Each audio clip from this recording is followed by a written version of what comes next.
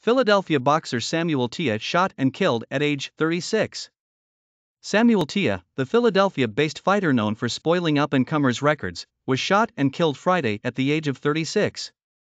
Few details are known of the shooting, with Philadelphia police telling the Ring that they didn't have a report of the homicide when reached for comment on Friday afternoon. The boxer, whose final record is 19-5-1, 8 knockouts, was born in Monrovia, Liberia but moved to Ghana at age 5 or 6 to escape from civil war, and then relocated 5 years later to New York before settling in Philadelphia, according to a 2018 story on Yahoo Sports. Teah also worked for SEPTA, the city's mass transportation system, as a bus driver. Teah turned pro in 2013 and began his career with a record of 12-1-1, which included handing future WBC junior lightweight titleholder Oshaquith Foster his first defeat by unanimous decision in 2015.